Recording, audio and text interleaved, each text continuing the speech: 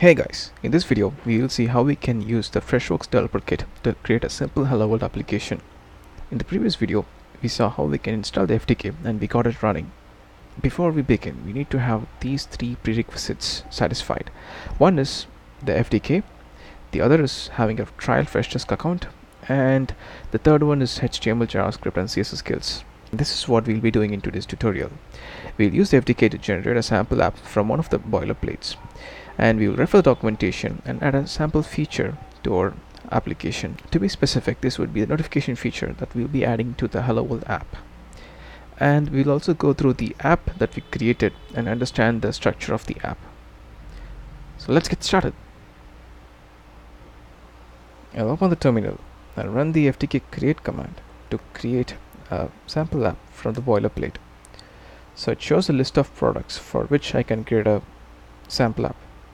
So I'm going to choose the product, so in which case Freshdesk, and I'll choose one of the templates. So I can create a simple front-end application, or I can create a serverless application, or I can proceed to use a demo application. So let's start with having a simple front-end application, and let's see what happens. So it has successfully created the app from the boilerplate, as you could see in this pane over here. Let's quickly understand the app structure before we start developing the app. Let us start with the manifest.json. The manifest.json mentions for which product the app is getting created and the location details where the app will be rendered. For example, in this case, the app will be rendered in the ticket sidebar location. For a list of other locations, you can refer the Freshdesk Developer documentation or the corresponding documentation for the Freshworks product.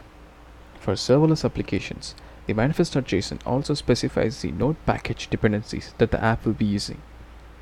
We'll see that in the later videos. The app directory contains all resources pertaining to the front end of the application.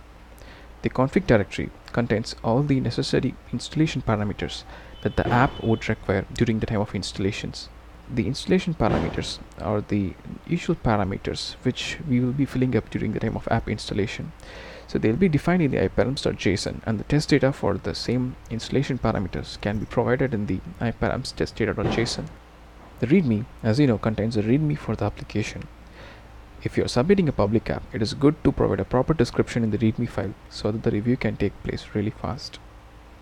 Apart from the usual directories and the files we saw, there is this .fdk directory and .report.json, which are concerned with code coverage metrics.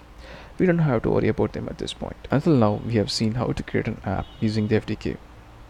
Now let's switch back to the browser into the Freshdesk account.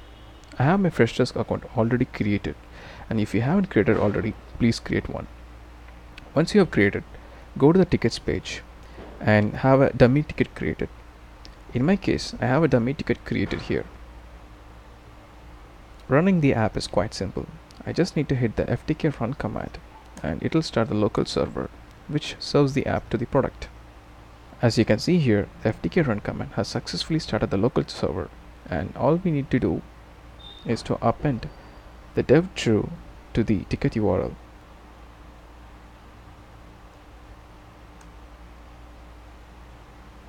If you notice the top right corner of your browser, you will see an alert shield thrown by the Chrome browser stating that the product is trying to load insecure content. Well, we don't have to worry about in this case because it's being served by the local testing server which was started due to the FDK run. So I have allowed it temporarily, and if you notice the bottom right corner of the window, you would see the title of the app, and if I click that, you would see the sample app being rendered here. As I said earlier, we can confirm this by looking at the app directory which hosts the front-end part of the application. So the template.html, which you might have noticed in the manifest.json, acts as the view part, and the icon is the icon.svg, which we have also specified here. So if I make any changes to the HTML here, the view gets affected. For example, as you see here, the changes are being reflected. If we take a closer look here, you would notice that we have the freshclient.js included in the template.html, In a GIST, the fresh client includes the client object, which is responsible for the communication between the app and the product. As you see here, the app is rendered within an iframe and it has to communicate back to the product. And to facilitate this, we have the freshClient.js, which acts as the interface. Without this, an iframe content cannot, the content which is rendered within an iframe cannot talk to the product. The client object exposes several APIs from which the app can benefit from. So those would include the data storage APIs, the request APIs, and so on. We'll see more about them in the upcoming videos. Now that we have run the boilerplate app successfully, let's refer the documentation and add a simple notification feature to the application.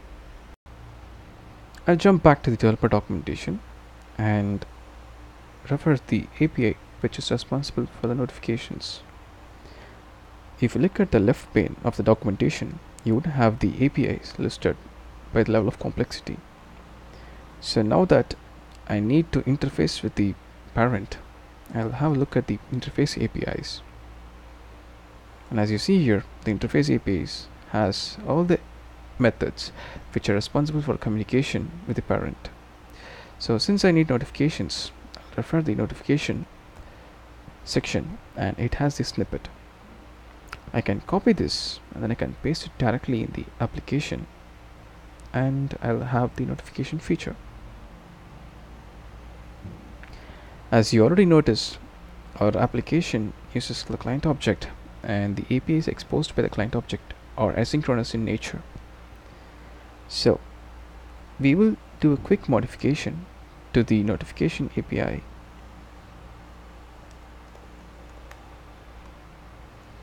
And we will see how it reflects back in the product. So this is the app that we have here, and I'm going to close, and here we go. As you notice here, to the top right corner of the window, you would see a notification, and this is because of the notification feature that we added. So to explain this simply, let's jump back to the code. We have the app initialized, and in the app activated lifecycle event, which is getting triggered every time we click on the app title, we have the notification triggered. So before the notification is getting triggered, if you notice, we also get the contact information, and in that we have the ticket creator contact obtained using the data API. So instead of just showing the message here, I can also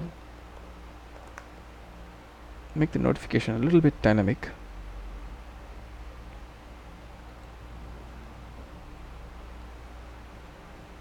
And here we go. The bit of spacing change, you have the perfect notification. So there we go. We saw how we can create a simple app using the FDK. We also saw how to run it, and then we added a simple notification feature to the application and we got it running.